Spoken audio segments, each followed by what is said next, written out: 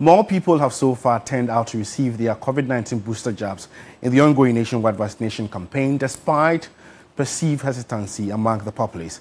By close of day 2, more than 200,000 doses of vaccines, representing 41% of the target for the 5-day exercise, had taken their jabs.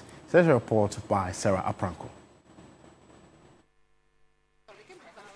Officials of the Ghana Health Service, led by the Director General, Dr. Patrick Kuma Abuaji, toured some vaccination sites in the Ga East municipality. The tour was to ensure the Child Health Promotion Week, as well as the COVID-19 and African Vaccination Week campaigns, are being properly observed. According to them, the exercise has been generally impressive, despite a perceived level of hesitancy among the populace. As at the end of day 2, we have had about 40.1% of our target population, or the target that we set for the week. So it's quite encouraging, and we know that means that if all goes well like that, and knowing that the usual Ghanaians towards their last end there's going to be a surge, we believe that we are going to exceed our target. Isaac has just taken his booster jab and tells us he will do anything to be protected.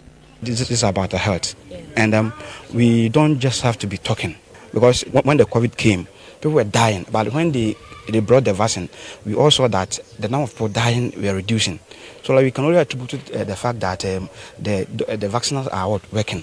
Mothers had thronged the Abokobi Health Center, as well as the Church of Pentecost Static Point at Agbogba, to get their children vaccinated against childhood diseases.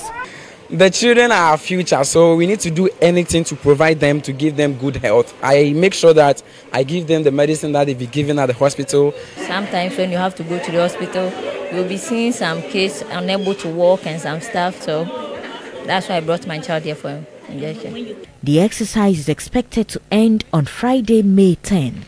The tour has ended at Taifa, Burkina.